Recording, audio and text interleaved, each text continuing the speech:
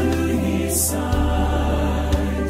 With love and strength for each new day, he will make a way. He will make a way. By a roadway in the wilderness, he'll lead thee. And rivers in the desert I will see. Heaven and earth will fade, but his word will still remain. He will do something new today. God will make a way where there seems to be no way. He works in ways we cannot see. He will make a way for me. He will be my guide. Hold me closely to his side. With love and strength for each new day, he will make a way. He will make a way. He leadeth me, oh blessed thought, oh words prepare me, comfort fraught. Whate'er I do, where'er I be, still 'tis God's hand that leadeth me. He leadeth me, he leadeth me by his own hand. He leadeth me. He is faithful, follower I would be, for by his hand he leadeth me. For by his hand he leadeth me.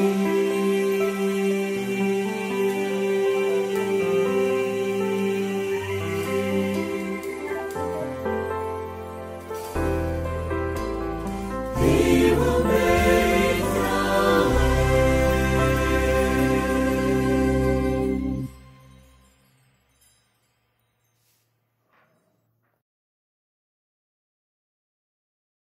Welcome, church. We would like to extend a warm welcome to our online viewers. Those of you who joined us last week, welcome back again. Thank you for joining our worship service today. We are delighted to have you with us, and we look forward to having you with us each week. This series has at heart the youth who may be struggling with the question, does God still love me regardless of how I identify myself? This question can cause confusion within our youths, hence the reason why we titled this month, Confused, Why Are You So Confused? We, the leadership team, feel it is important to start having open conversations about sexuality, both at home and in the church. This month's program aims to educate youths, parents, and the church of the social issues youths are facing. We want the youths to know that they are not alone, and the church and Jesus loves them. I'd also like to introduce our guest speaker for the hour, Pastor Aki, who is the Family Life Director of the Seventh-day Adventist Church. Our headquarters is based in Watford. His responsibilities also include children's ministry and keeping our church family safe. He's a man of God with a quiet and humble nature. He will be blessing us by he will be blessing us with the message that he will bring from the Word of God. Before he speaks, we will have a prayer by Brother Taddy, followed with a special song. But lastly, I have a few words for us to meditate on before we pray, and it is taken from Mark 9, verses 23, and it says, "Everything is possible for him who believes." Everything is possible for him who believes. So let us have our prayer now. If it is possible, let us take relevant positions and let's close our eyes. We'll have a word of prayer. Let's pray. Our most gracious Heavenly Father in heaven, we thank you for thy blessings, Lord, that you have bestowed upon us. Creator, Redeemer, and Sustainer. We thank you for the privilege which you have given to us, Lord, especially on this holy Sabbath day, where we could gather at the presence and bringing glory, honor, and praises. We thank you for the privilege which you have given to us to come as a family, Father. Lord, we are unworthy. We are sinners to call upon thy name. But you are always willing with unconditional love. And you take care of us despite in our sinful nature. And we don't acknowledge. We thank thee, Father, for all the marvelous things. Especially, Father, this morning, this afternoon, I would like to pray about the service which is going on for the youth and for each and every one of us. We submit the young people into thy keeping and caring hand. Take care of them, Father, in all their ways of life, as they prepare themselves in participating themselves in the ministry of God. Nurture them and use them effectively in thy vineyard, Father. Also pray for the speaker of this hour. Especially pray for the sick, poor, and the needy, O Lord. Especially people of India, Philippines, in and around, as there are a huge surge in COVID cases. Take care of them, people, O Lord. We've been praying and listening where a lot of ministers and pastors and educationalists of our organization has been affected in those areas. Take care of them, Father. Be with the members too. Thank you for the commission which you have given to us as a church. Help all of us to be part of that commission, Father. Be with all the members, leaders, and pastors. We pray and remember about people who are suffering due to no water, food, and clothes and shelter, due to natural disasters, calamities, wars. Take care of them, Father. Pray and remember about these worldly leaders as they make decisions. You be with them, Father. You lead them. Thank you for the word which you have given to us. Thank you for the Sabbath school lesson.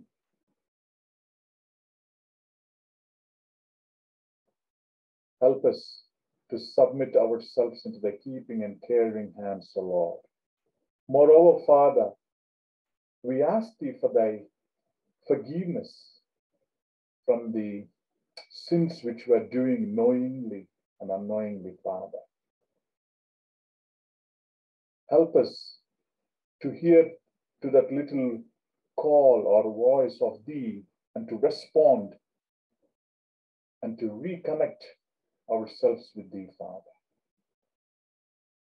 Once again, we submit our lives into thy keeping and caring hands, O Lord.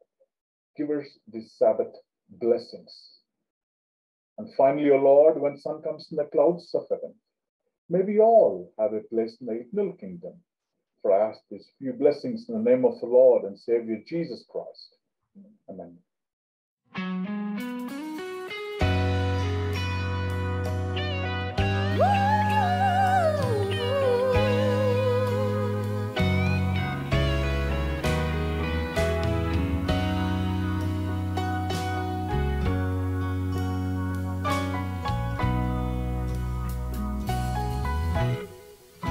I can't take a heart that's broken, make it over again.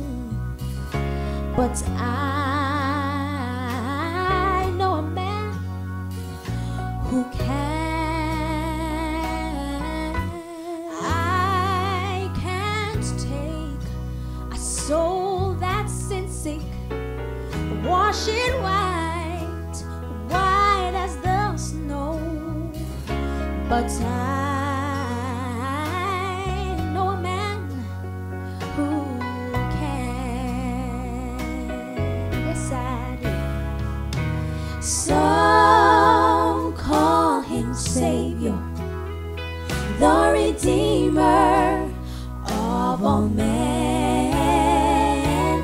I call him Jesus, for he's my dearest friend.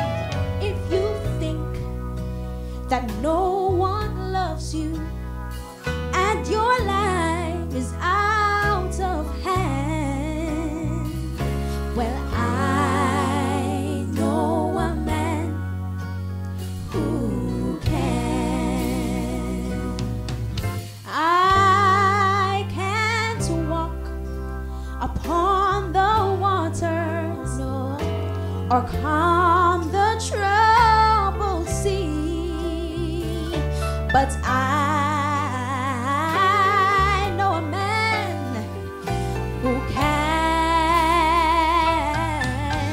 I can't cause blind eyes to be opened or the lame to get up and walk again. Oh, but I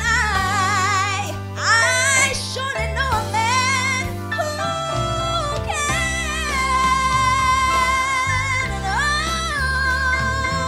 Some call him Savior, the Redeemer of all men.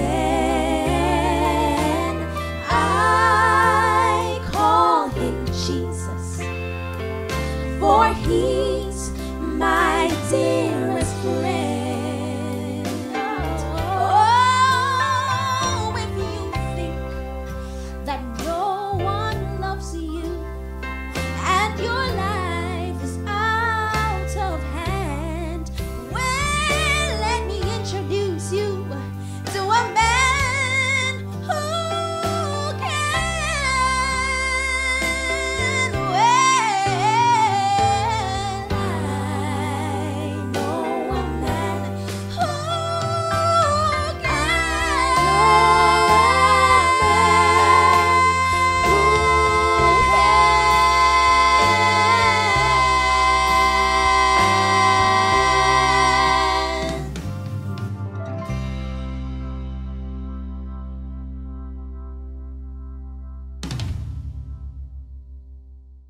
Good morning, everybody. It's a pleasure to be with you and to have this opportunity of sharing with you. Let me, first of all, commend the youth team, commend Marla and everybody who has been involved in organizing these meetings and to have the courage to address the kinds of issues that we are looking at.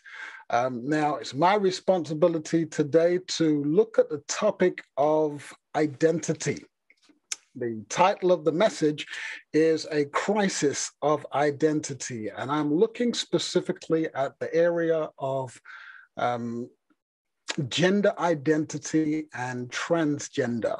It's a very sensitive area. Now, this is going to be a message in two parts. So this afternoon, we will do more of a deep dive into the specific issues around gender identity, transgender, the political situation, and so much more.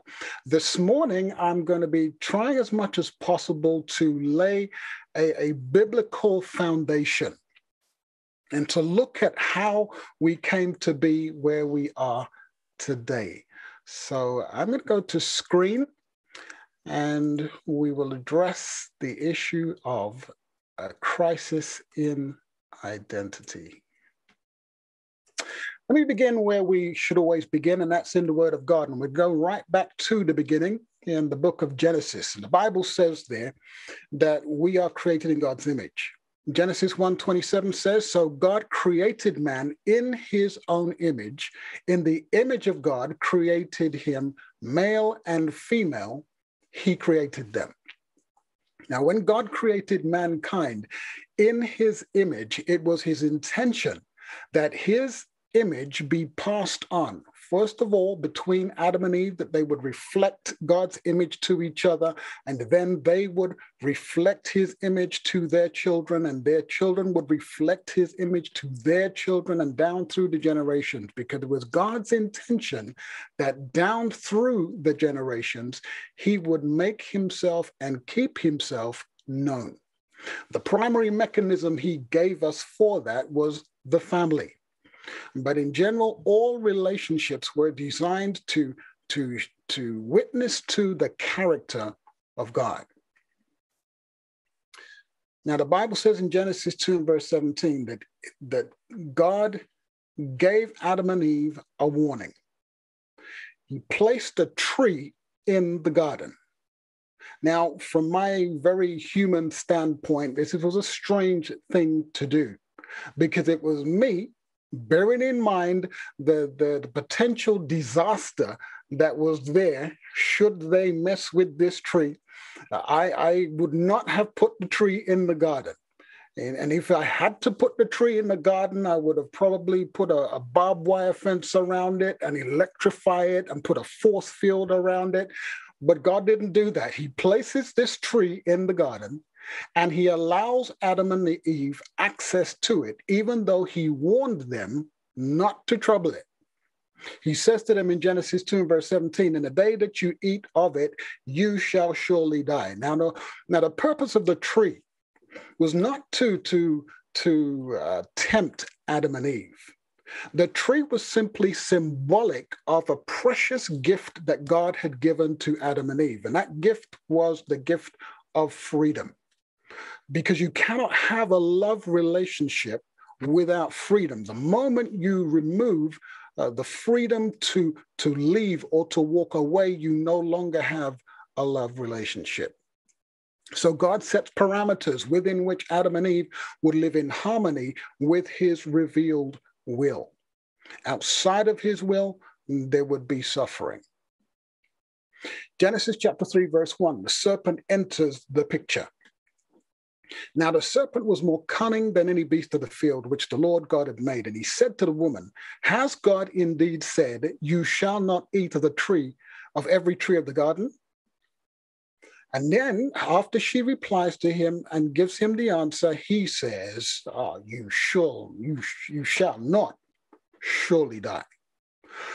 So what the serpent is doing here is questioning the authority of God. He begins his deceptive work with planting a seed of doubt in Eve's mind about the character of God. And his purpose was to challenge God's authority. Genesis 3 and verse 6. So when the woman saw that the tree was good for food, that it was pleasant to the eyes, and a tree desirable to make one wise, she took of its fruit and ate.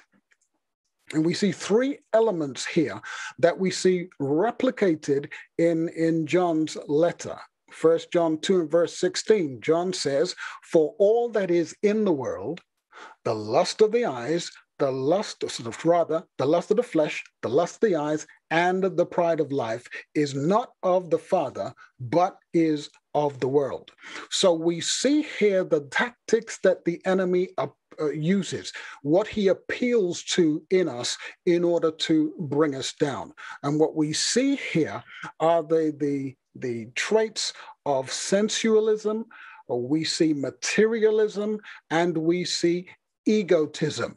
These are the tactics that the enemy used in the beginning. He has used down throughout time because they've always worked for him. And they actually represent some of the seeds of what we see in modern society that underpins decisions about embracing transgender ideology. And we'll unpack that as we go through. So Eve believed, when she made her decision, she believed that her decision was a rational, reasonable calculation supported by what her feelings were telling her. And again, we see this replicated in the decisions that people make when they choose to identify themselves in ways that are other than God would desire.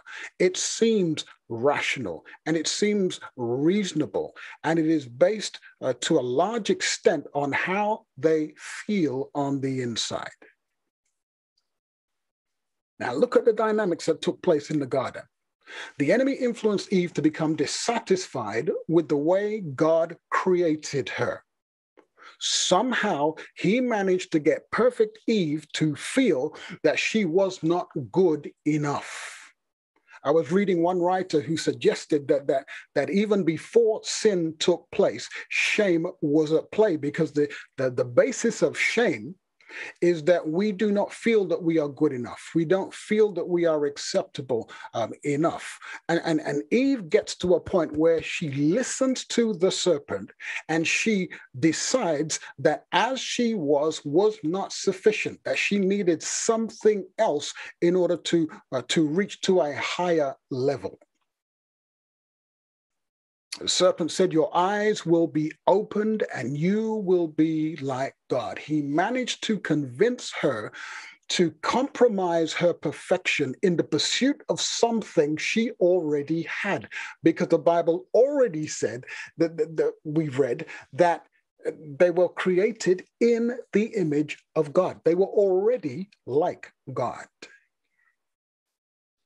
Listen to the statement from Ellen White. She says in Review and Herald, 1886, she says this: "Eve believed the words of Satan, and the belief of that falsehood in regard to the character of God's character changed the condition and character of both herself and her husband." So she believes the lie, and something changes.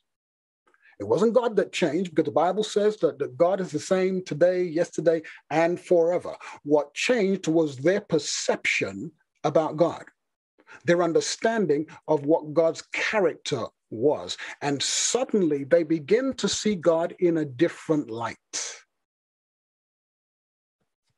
Eve goes to her husband. And the Bible says she also gave to her husband with her, and he ate. And again, we see another dynamic here that plays out in modern society, because Adam made a conscious choice to substitute his judgment in the place of God's expressed will. So God comes looking for Adam and Eve. "Adam, where are you?" And Adam, in response, hiding behind that tree, says, "I heard your voice in the garden, and I was afraid because I was naked and I hid myself." Adam and Eve, as a result of their transgression, begin to feel emotions they were never designed to experience. And yet now they're experiencing fear, they're experiencing shame, they're experiencing a whole gamut of emotions. Now, notice this. After Adam and Eve sinned, the first result of their rejection of God is that Adam and Eve felt ashamed and awkward about their bodies. a departure from God's will for them resulted in awkwardness, a feeling of awkwardness about the bodies they inhabit. And they sewed fig leaves together and made themselves aprons. They cover themselves up. And again, we see here that without the covering of God's grace and truth, human beings will come up with their own ways to cover their sense of shame. So in Genesis chapter 3, what we see here is a casting off of God's rule, a casting off of God's authority. Now, when we cast off God's authority, under the principle that, that nature cannot sustain a vacuum, if you get rid of God's authority, something has to occupy the space that his authority once did. We have to come up with another source of authority. Genesis 3 and verse 11, when God questioned Adam, he asked him, "Who told you that you were naked? Have you eaten of the tree that I commanded you not to eat from?" In a sense, God is saying to Adam, who have you been listening to? And this is a question that it is particularly relevant to our topic today, because we have to ask ourselves, where is the authority coming from for the decisions that we make about ourselves? Because if they don't come from God, they're going to come from elsewhere. Now, every one of us has sources of authority that we rely on to make our choices. We are growing up in a world that, to a great extent, does not know and does not recognize God. And as a result, many of the sources from which people make their decisions about themselves are coming from science. They're coming from friends and family. They're coming from social media. Maybe they're coming from different faith beliefs. Maybe they're coming from their political beliefs. They're coming from all types of places that don't necessarily recognize who God is or recognize his authority. Now, the sources from which we gain our information, they develop within us a worldview. I was reading a book by a man called George Barna. Now, George Barna is a Christian researcher, and he has done extensive work about regarding the church and what makes healthy families and what makes healthy church communities. And one of the things he focuses on is worldview. He makes the point that between the ages of 0 to 14, this is the time where we develop the worldview that we will probably die with. So when it comes to raising our children, this is why it is so important that in the early formative years, we make sure that they develop a biblical worldview, because once they develop that and it becomes ingrained in them, it will probably stay with them for a lifetime. That's why Solomon says, train up a child in the way that he should go, and when he is old, he will not depart from it. But if God is not the authority comes from somewhere else. And we develop a worldview. Now, everybody has a worldview. A worldview is a collection of attitudes, values, stories, and expectations about the world around us, which inform every thought and action. Our worldview comes to the surface whenever we need to decide to live in some way. So if you are in any doubt about what your worldview is, don't necessarily look at the values that you espouse or that you claim to have. Look at the choices that you make, because they are the best indicator of what your worldview actually is. The worldviews that inform modern theories about gender identity have come about as a result of the merging of a variety of powerful cultural influences. I'll look at some of those very, very quickly. Relativism, for example, that is the teaching that there are no absolutes, that truth is subjective. So you can have your biblical truth over there, but I have my truth, and there is no absolutes. Then there is post-Christian. We are living in a society that is post-Christian. If we go back, say 30 years, 40 years, society was to a great extent influenced by Christian values. This is supposedly a Christian nature, Christian nation. But yet, Christianity has a declining influence within our culture, and we're living in a society where people are largely biblically illiterate. Then there was the sexual revolution, which began in the 60s. And what the sexual revolution did was to detach sex from marriage and procreation. With contraception, people were able to live their lives as they wanted to in terms of their sexual expression. Then there was feminism. And what feminism did was to blur the gender distinctions. It was it forwarded an argument that women are just as good as men and can do whatever they want, and they're on an equal footing, and it kind of blurred the distinctions between masculinity and femininity. They're now experiencing a backlash, because the ground that feminism won is now, to a great extent, being impinged on by the transgender community, and there is a war within the LGBT community over these issues. Then there is individualism. This is a movement from an emphasis on what is best for the community to an emphasis on what is best for the individual. Then there is dualism. This is an idea that the mind is better than the body. That if there is any kind of a dispute between the two, or discrepancy between the two, then the mind is the purer thing. And this is very much related to the next one, which is Gnosticism.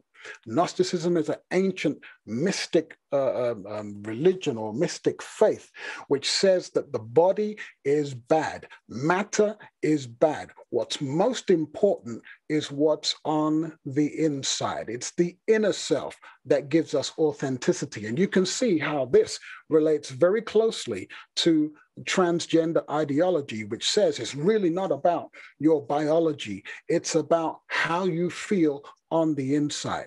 And all of these different ideologies have converged to feed into transgender ideology. What we are seeing today in terms of the transgender movement and LGBT, which has moved so rapidly in the last few years, didn't come about by accident. There is a revolution that is happening in Western culture that is exploding our assumptions and traditions of what it means to be a man or a woman. The Bible says in Genesis 2, verse 21, therefore, a man shall leave his father and mother and hold fast to his wife, and they shall become one flesh. The distinction between masculinity and femininity is God's idea. You know that passage that we often argue about in I believe it's in Deuteronomy, about wearing trousers. Men shall not wear, or women shall not wear that pertains to the man, and the man shall not wear that pertains to the woman. And we get bogged down in these issues about, whether or not we should wear trousers in church. It's a really a ridiculous argument. For example, Moses wore what would more closely relate to what women wear today. So the issue wasn't necessarily about the actual garment, but what God was trying to express in that passage was that there needs to be clear distinction between what is masculine and what is feminine, because in today's society, it is the culture that defines what pertains to masculine and feminine. But God is saying that there needs to be this clear distinction. Society is seeking to wipe out that distinction. So coming back to our worldview, If you get rid of God's authority and you're not taking your authority from external to yourself, you become the authority. Me, myself, and I. Because who has more right to tell me how to live than me? Who knows me better than me? Who can I trust who wants what's best for me more than me? And so the standard for judging what is best becomes how we feel. But this is a particularly dangerous way to decide how to live your life. Let me tell you why. In his book, Could It Be This Simple? A Biblical Model for Healing the Mind, Timothy Jennings comes up with this hierarchy of the mind.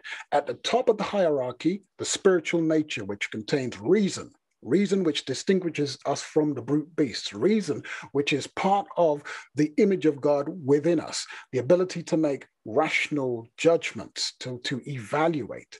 Couple that with the conscience, that the capacity we have to distinguish between right and wrong, and put that together with our worship experience, and we have there the spiritual nature. This is where God wants us to be making our decisions. And what helps us to do that is the will.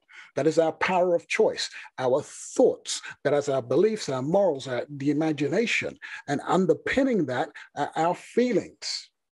Now, God wants us to be making our decisions at the level of the spiritual nature, but the enemy wants us to be making our decisions on the basis of our feelings. And just how dangerous that is. Think about this for a moment. Think about the worst decisions that you have ever made in life.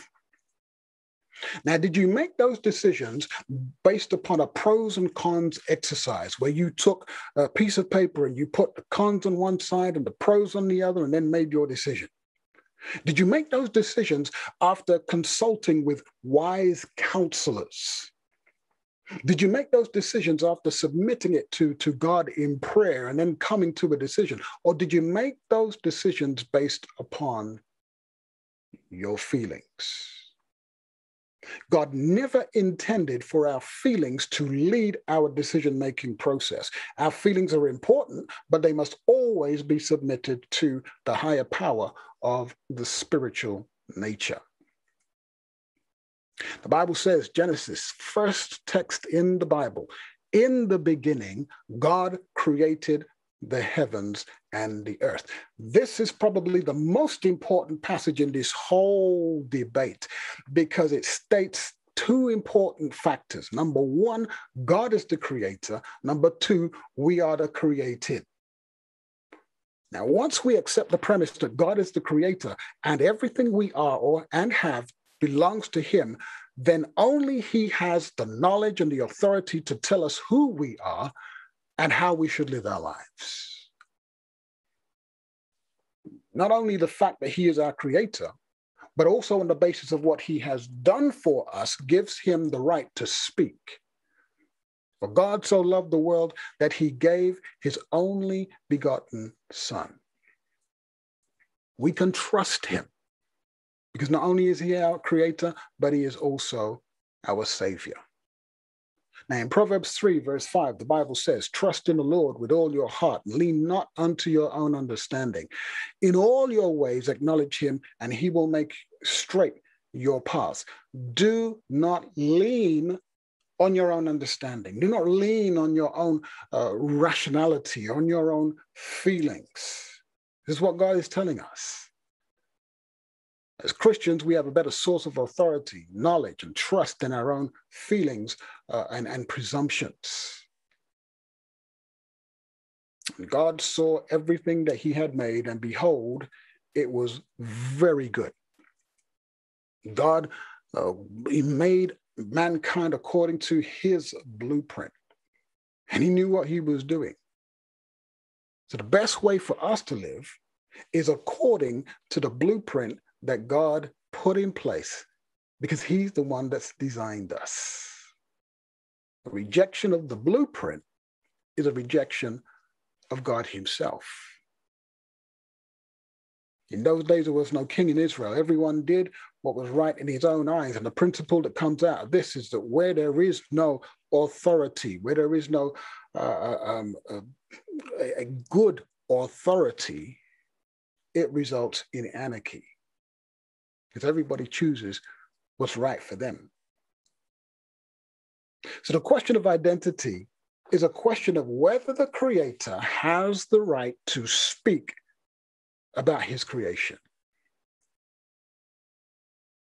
As our Creator, he knows that our highest calling and our greatest pleasure is found in living in line with how he has designed us. Now it says in 1 Corinthians 6, verse 19, that you are not your own, for we are bought with a price. So glorify God in your body. We don't have the right to recreate ourselves as we choose, either by choosing how we're going to identify ourselves or by going under a surgeon's knife to recreate our physical bodies.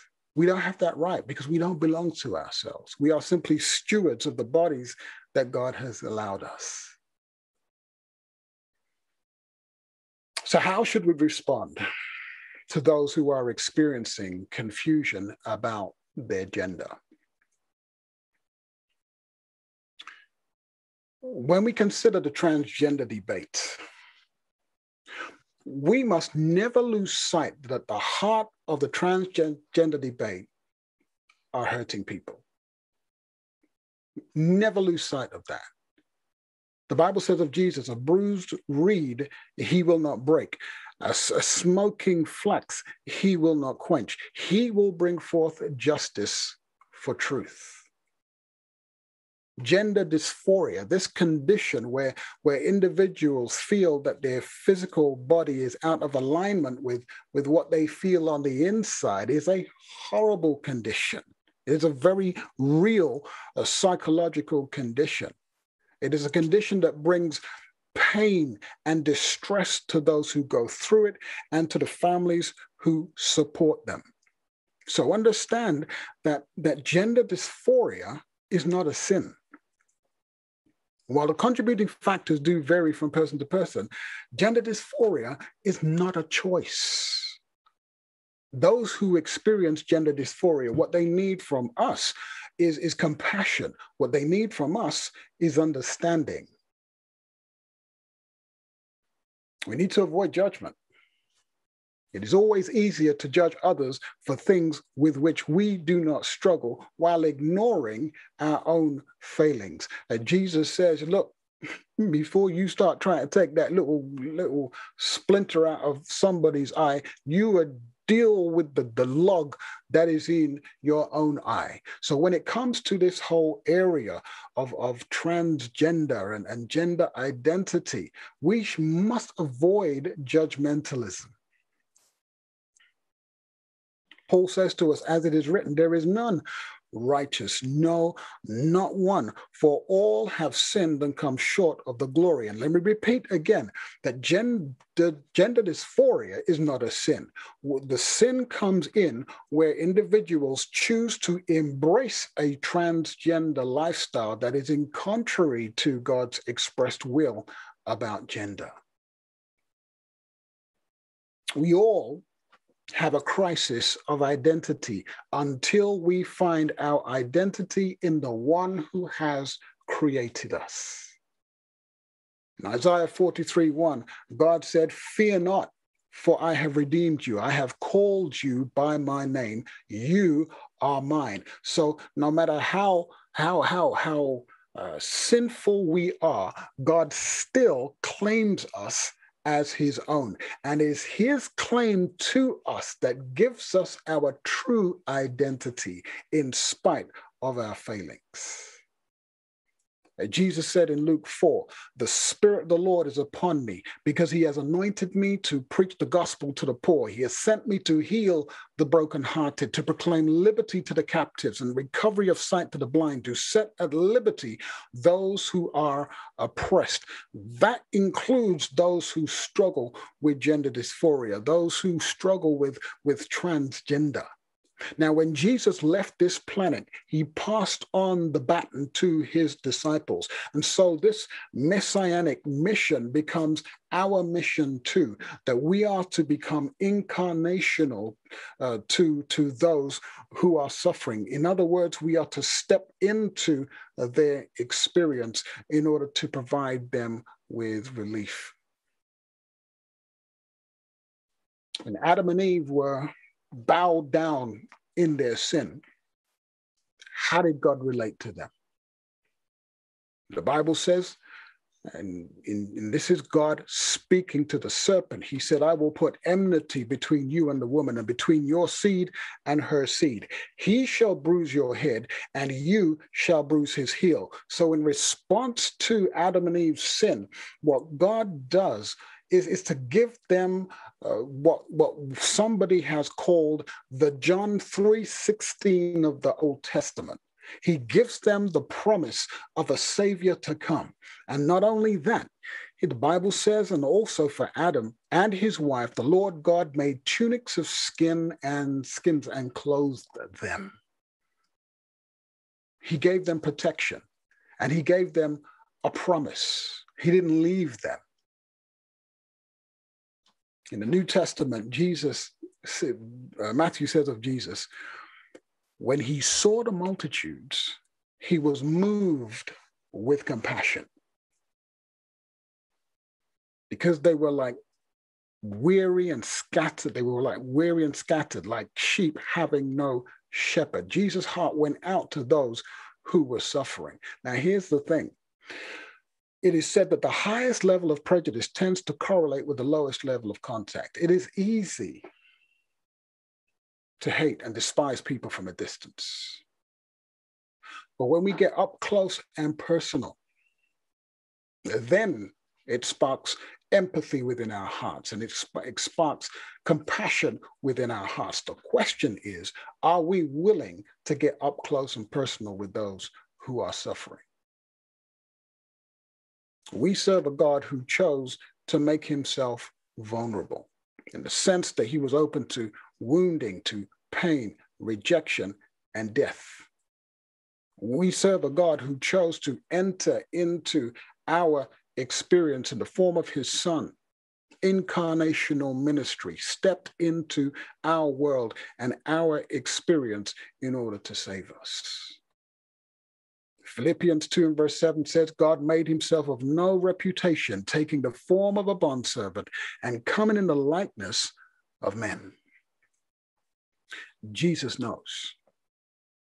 He knows the experience of those who are experiencing dysphoria. When Jesus took the sins of the world upon him, he took the sins of the world upon him. He knows what it means to suffer. Listen to what Ellen White says of Jesus in the book Desire of Ages. For 4,000 years, the race had been decreasing in physical strength, in mental power, and in moral worth. And Christ took upon him the infirmities of degenerate humanity. Only thus could he rescue or heal man from the lowest depths of his degradation. Paul says in Hebrews, for in that he himself suffered, being tempted, he is able to aid those who are tempted. Jesus knows. And when he came to this planet, he took on human form. He can provide comfort because for our sakes, he chose to limit himself in a physical body that was incongruent with his divine identity. And as a result, he extends to us an invitation. He says, come to me, all you who labor and are heavy burdened, and I will give you rest. Take my yoke upon you. Learn of me, for I am gentle and humble in heart, and you will find rest for your souls, for my yoke is easy and my burden is light. My hope and my prayer for us is that as we wrestle with the issues of gender identity, that we too will allow our hearts to be filled with compassion. That first off, we will accept or continue to accept Jesus' invitation to us. And as we allow him to heal our hearts, we will be prompted to reach out to those who suffer, those who are burdened with the struggles around the issues of gender identity. And I pray that God will soften our hearts, that we can be a help rather than a hindrance. So may God bless us to this end, in Jesus' name. Let us bow our heads as we pray.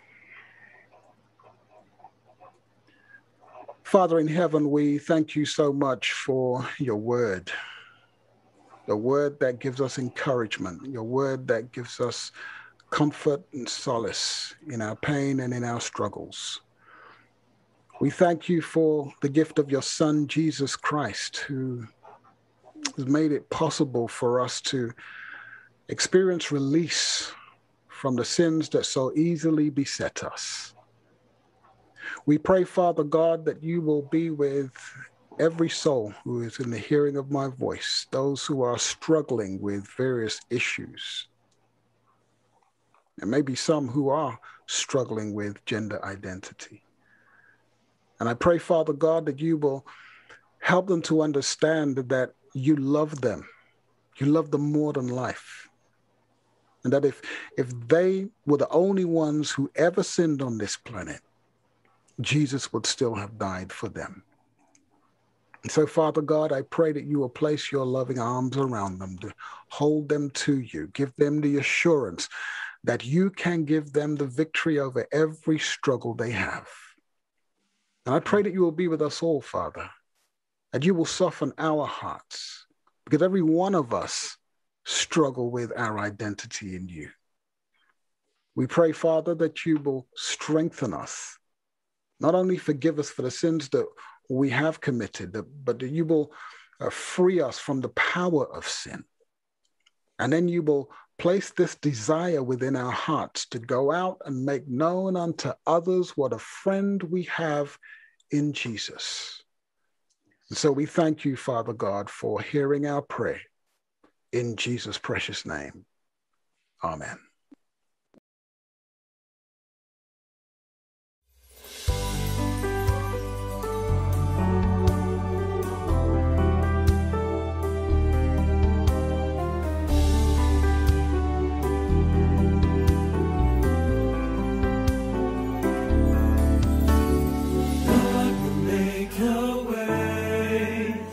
There seems to be no way. He works in ways we cannot see. He will make a way for me. He will be my guide. Hold me closely to his side.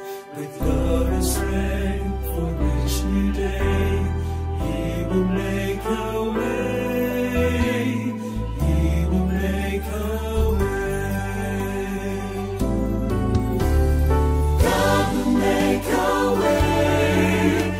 there seems to be no way. He works in ways we cannot see. He will make a way for me. He will be my guide. Hold me closely to his side. With love and strength for each new day, he will make a way. He will make a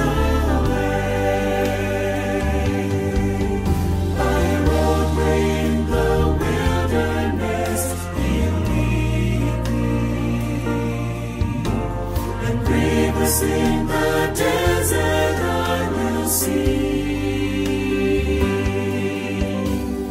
Heaven and earth will fade, but his word will still remain. He will do something new today. God will make a way where there seems to be no way. In ways we cannot see, he will make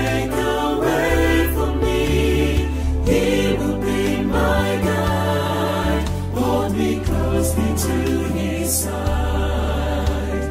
With love and strength for each new day, he will make a way. He will make a way.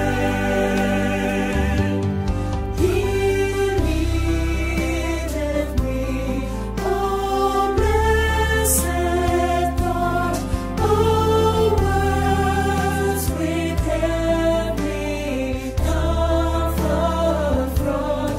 Whatever I do, wherever I be, still 'tis God's hand that leadeth me.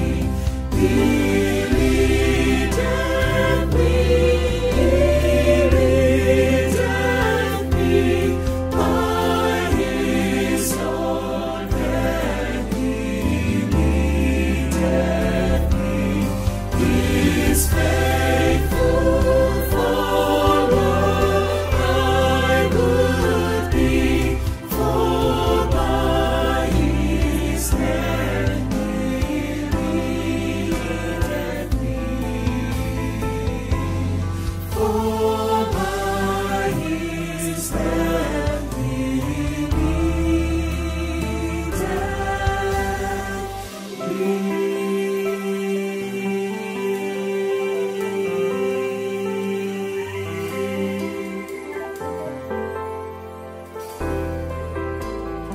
He will make a way.